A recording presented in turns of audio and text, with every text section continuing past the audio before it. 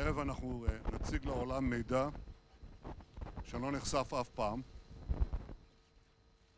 מדובר בהישג מודיעיני מן הגדולים שידעה מדינת ישראל. כיוון שאני רוצה שהקהילה הבינלאומית תשמע את הדברים וגם תבין את הדברים, אני אדבר תחילה באנגלית, בהמשך בעברית. Good evening. Tonight we're going to show you something that the world has never seen before. Tonight we are going to reveal new and conclusive proof of the secret nuclear weapons program that Iran has been hiding for years from the international community in its secret atomic archive.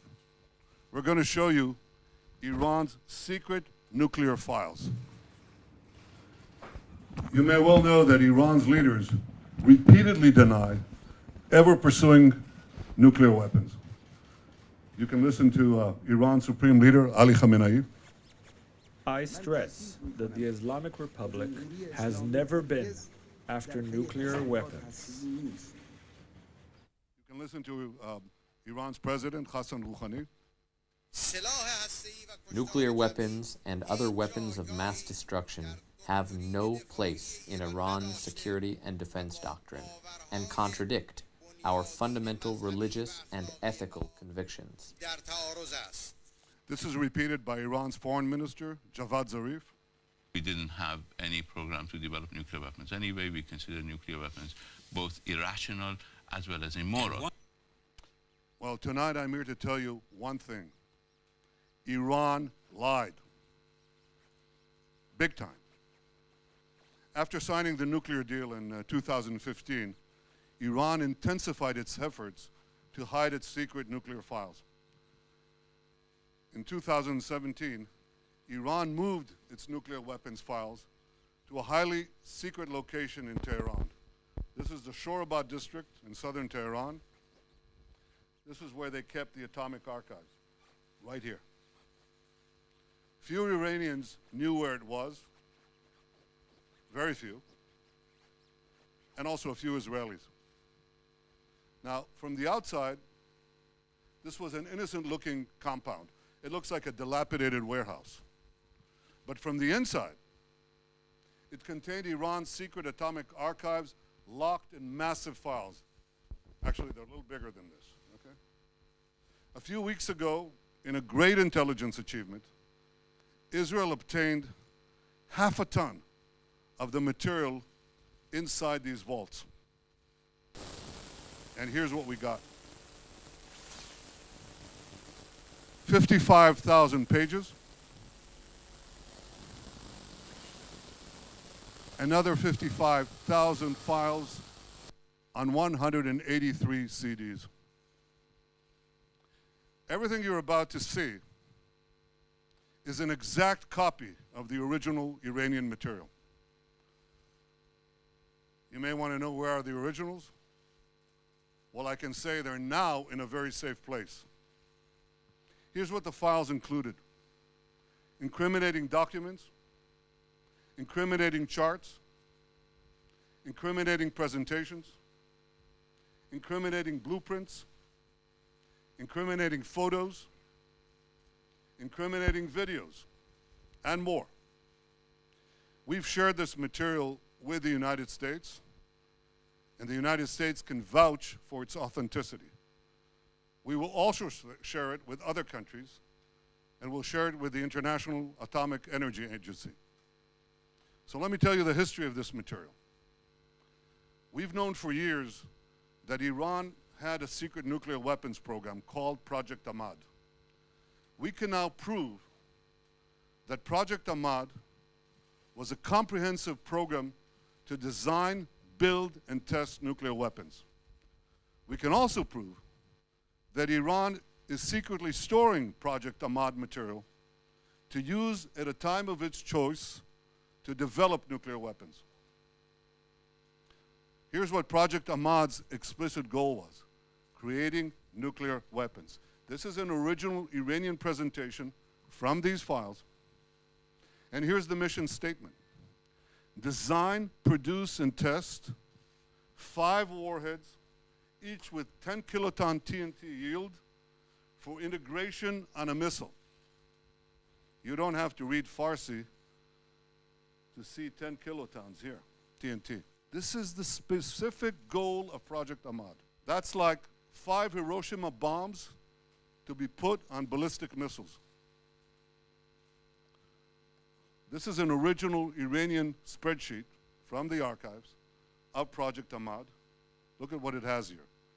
Yellow cake production, centrifuge enrichment process, warhead project, simulation project, and test. And indeed, when we analyzed what's in these archives, we found that Project Ahmad had all the 5 elements, the 5 key elements of a nuclear weapons program. I want to take them one by one. First element is designing nuclear weapons. This is an original Iranian illustration of a weapon. Again, you don't have to read Farsi to understand this. This is U-235, that's enriched uranium, right here at the core. That's the only place where you find in the core enriched uranium. And here's an Iranian simulation, original Iranian simulation, putting all these components together. That's the first component. Second component, developing nuclear cores. Here's a photo showing the casting process and a cast metal core from the archives. And here's the secret underground facility the Iranians were building to produce nuclear cores. We have hundreds of documents for each of these components. Third component, building nuclear implosion systems. This is an original Iranian photo of a measuring device for implosions. And here's a simulation of a nuclear implosion.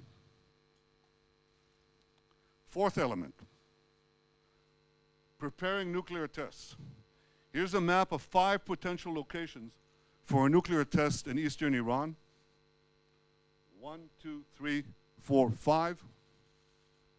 We have many, many more such documents. And fifth, integrating nuclear weapons on missiles.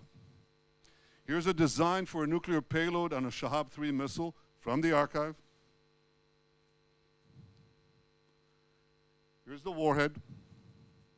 Here's the bomb. And I don't have to remind you, I think, that Iran is continually expanding the range of its ballistic missiles, its nuclear-capable missiles. They started with 1,000 kilometers. They're now up to 2,000, roughly. They can reach Riyadh, Tel Aviv, Moscow, but they're working on far, far greater ranges. They're planning much longer range missiles to carry nuclear weapons. So these files conclusively prove that Iran is brazenly lying when it says it never had a nuclear weapons program.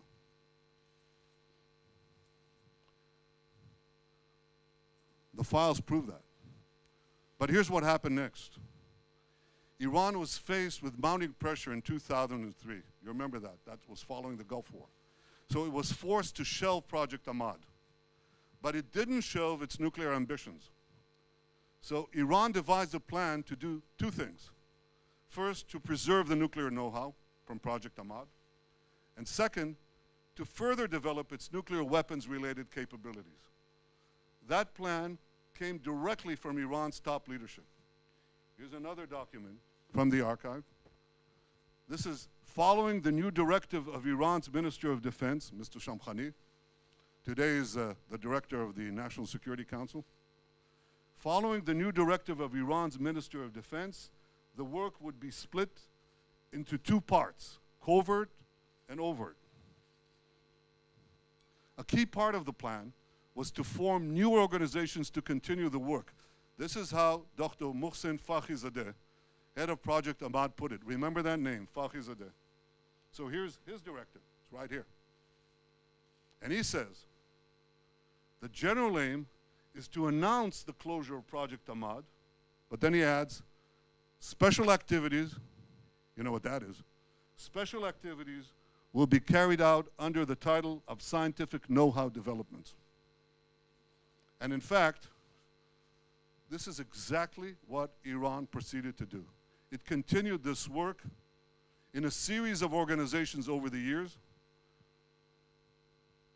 And today, in 2010, 2018, this work is carried out by Sapand. That's an organization inside Iran's defense ministry. And you will not be surprised to hear that Sapand is led by the same person who led Project Ahmad, Dr. Fakhrizadeh, and also, not coincidentally, many of Sapand's key personnel worked under Fakhrizadeh on Project Ahmad. So this atomic archive clearly shows that Iran planned at the highest levels to continue work related to nuclear weapons under different guises and using the same personnel. I want to give you another example of Iran's nuclear weapons-related activities that continued after Project Ahmad. You all remember the Fordow facility? Can you show that? Fordow uranium enrichment facility. This was a secret underground enrichment facility that the Iranians built under a mountain. You don't put thousands of centrifuges under a mountain to produce medical isotopes. You put them there for one reason: nuclear weapons, enrichment for nuclear weapons. But the files show that Fordow was designed from the get-go for nuclear weapons as part of Project Ahmad. Here's an original Iranian blueprint of Fordow. And what happened was that Iran continued to build Fordow years, secretly build it, years after Project Ahmad ended. Here's what it looks like. That's the entrance.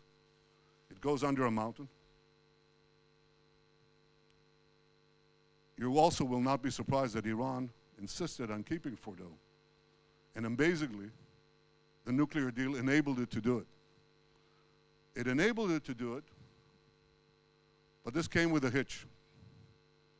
Iran was required by the IAEA to come clean, by the nuclear deal, to come clean to the International Atomic Energy Agency about its nuclear program. This was an explicit condition for implementing the nuclear deal. Iran has to come clean. So in December 2015, the IAEA published its final assessment of what it called the military aspects of Iran's nuclear program. This is the report. This was Iran's chance to fully come clean to the IAEA. They could tell the truth. They could say, we had this program, this secret program. It's over. We shelved it. It doesn't exist. We destroyed the material. Here's what Iran actually told the IAEA. It said, Iran denied the existence of a coordinated program aimed at the development of a nuclear explosive device, and specifically denied, get this, specifically denied the existence of the Ahmad plan. The material proves otherwise, that Iran authorized, initiated, and funded Project Ahmad, a coordinated program aimed at the development of a nuclear explosive device.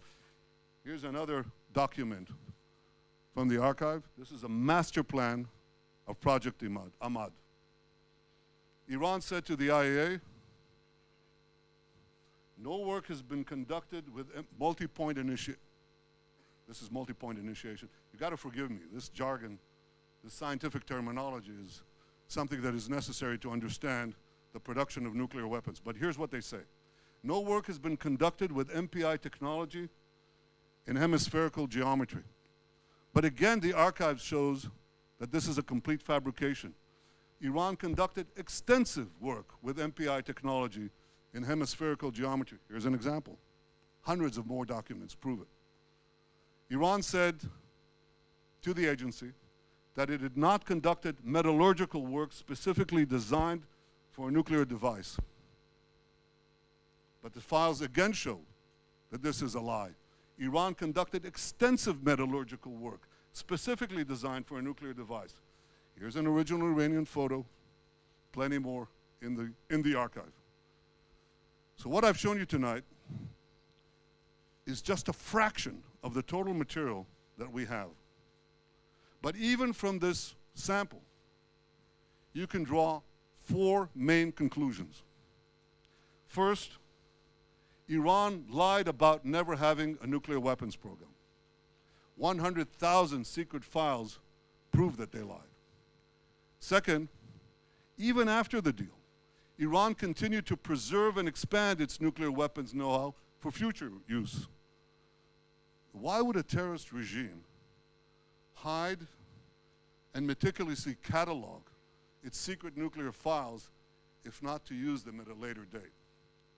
Third, Iran lied again in 2015 when it didn't come clean to the IAEA as required by the nuclear deal. And finally, the Iran deal, the nuclear deal, is based on lies. It's based on Iranian lies and Iranian deception. 100,000 files right here prove that they lied. So here's the bottom line. Iran continues to lie. Just last week, Zarif said this. We never wanted to produce a bomb. Again? We never wanted to produce a bomb. Yes, you did. Yes, you do. And the Atomic Archive proves it. The nuclear deal gives Iran a clear path to an atomic arsenal. It does so because it gives them the 3 components that are necessary to produce this arsenal. First, unlimited enrichment in a few years. And they plan to do that. They plan to have several 100,000 advanced centrifuges with which they can enrich mountains of uranium for that core that I showed you before, for many, many such cores. Second, it completely fails to address Iran's continuing development of ballistic missiles.